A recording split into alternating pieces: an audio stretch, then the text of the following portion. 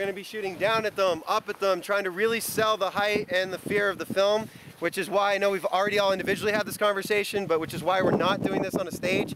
I just sunk about 4 feet.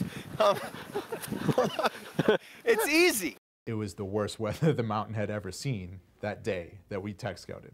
It was kind of cool because I'm thinking, okay, look, this is probably as bad as it's gonna get. If we can do this, then everything else is gonna seem easy.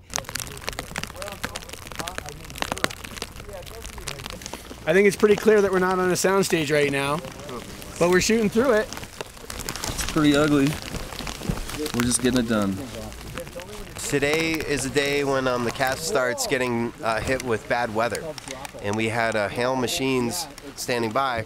As you can see, due to the beauty of Craig Borden's scheduling, I schedule with weather. I had a conversation with God.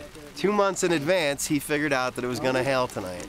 So it couldn't be better.